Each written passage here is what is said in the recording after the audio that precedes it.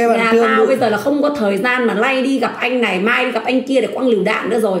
Mẹ mày còn đang lo ăn làm ăn vãi cả cứt ra đang làm nghĩ đến công việc làm ăn hàng ngày lên chết mẹ rồi, thời gian đâu mà còn bắt rượu to mới là miếng thịt đầy. Tao là chứ bây giờ một tháng mà không kiếm được 50 triệu hay là mẹ mày 5 đứa con đi học là vàng mắt ra rồi. Chưa tính tiền nhà, tiền điện, tiền gửi xe ô tô, tiền xăng xe ô tô gấp. Tôi tưởng đơn giản đâu. Đi quăng lựu đạn làm cái gì, chả giải quyết được cái việc gì. Tao chỉ đi quăng lựu đạn những cái chỗ nào mà ra view ra like, bởi vì tao là người sống rất thực tế luôn nhá. Tao sống cực kỳ thực tế luôn, mà nói chung là tao sống rất sòng phẳng, đéo phải nói nhiều.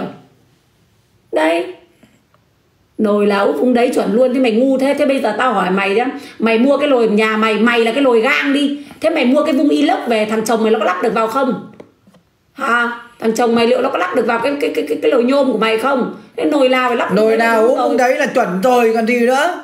Chả nhẽ nhà mày mày là cái nồi nhôm, còn chồng mày là cái vung inox mà nhà mày vẫn lắp được với nhau à? Thế tao chịu.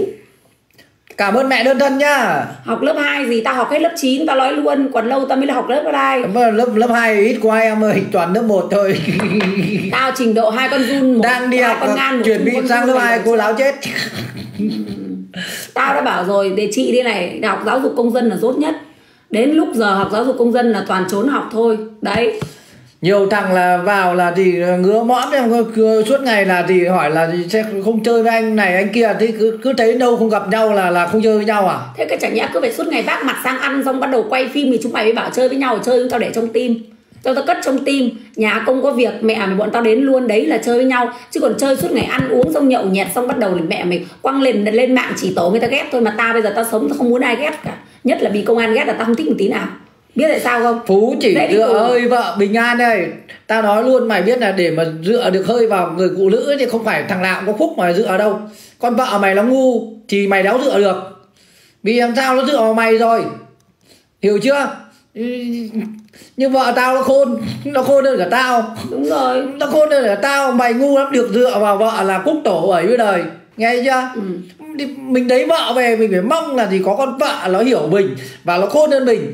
Chứ mày lấy con vợ mày nó ngu hơn mày, nó làm cái gì mày cũng không hài lòng, mày phải nheo mắt, thậm chí mày phải đấm đá nó. Nhưng tao không phải như thế, vì vợ tao nó còn hiểu hơn tao, nên tao không phải nóng tính, tao cũng không phải cáu gắt.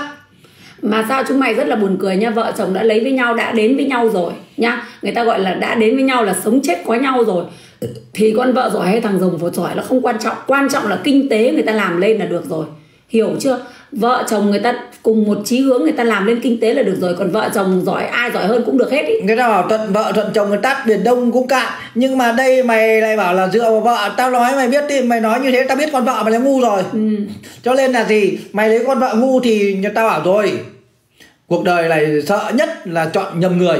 Đó, lấy vợ đấy, mà cái người vợ đấy sợ nhất là chọn nhầm chồng.